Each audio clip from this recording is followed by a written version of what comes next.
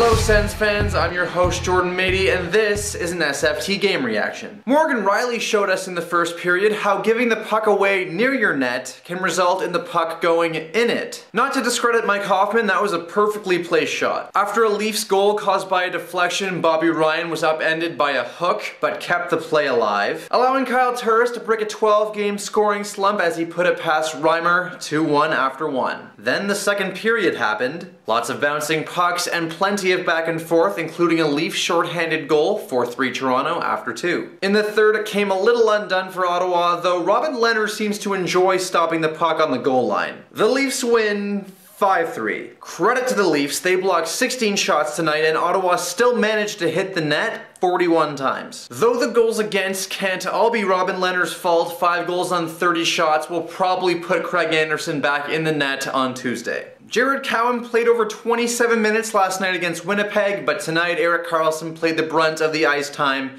29.5 minutes, leading to the question of whether or not the captain is gassed with all the injuries the team has been dealing with. The team has played 3 games in almost as many nights, and perhaps it's weighing on them a bit. To make matters worse, they'll now cross the country to play the Vancouver Canucks on Tuesday. We'll see how that goes. That's it for tonight's SFT. Thank you for watching. My name is Jordan Mady for Hooked on Hockey Magazine. Stay right, Sens fans.